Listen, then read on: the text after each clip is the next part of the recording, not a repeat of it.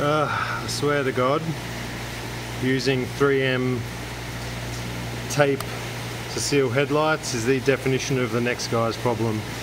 To whoever did this, I hope your French fries are cold for the rest of your life. Okay, let's show you my final racing LED setup and restoring the tail lights. You can see that the left-hand light has leaked quite bad. That center garnish, the original ones that had Cefiro written on them, are actually quite expensive and hard to find. This is just someone who's got a little plastic plate and stuck it on there. It looks horrible, and you can see it cracked already. And you can see in the bottom on the corners, the light gets in from the top next to where the boot matches the body, and then the water runs down and takes all the paper and reflective material off the lights and sits in the bottom, giving them that horrible look. So we're going to have to bake them and split them, and then also get a new center garnish. We're going to have to sand everything and then give it a coat of clear. So let's get stuck in, guys.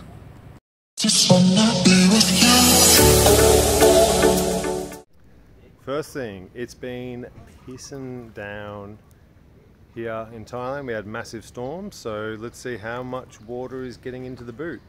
Up you go, and put this one in.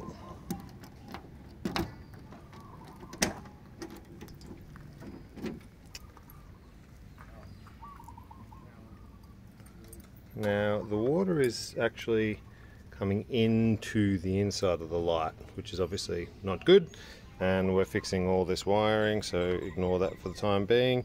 So we've also got to figure out where the water's coming into the boot from. Cool. I'm going to take a stab and say that it's just leaking straight in from there. So from the outside, coming in there, and straight in here. Cool. So I reckon I got that one sorted. That should be easy.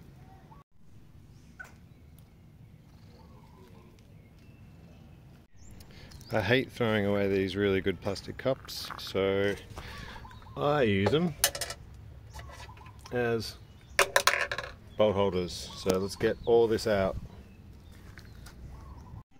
Now I always give it a quick clean with adhesive remover over where it's leaking, and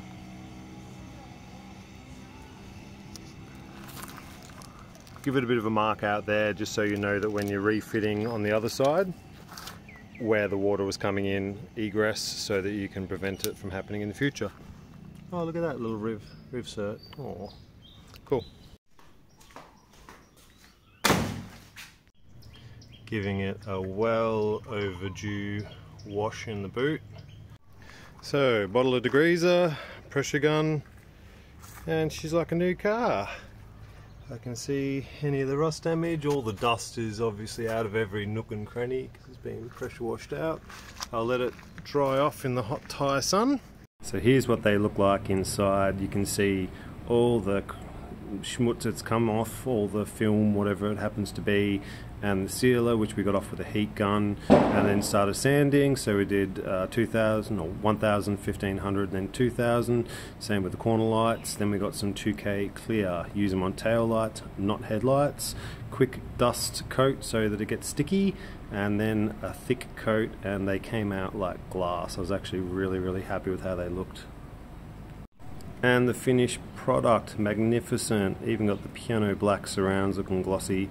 For the corners, I got them all cleaned up. Lenses, thank you very much to the wife who sanded them all back for me, which was really helpful.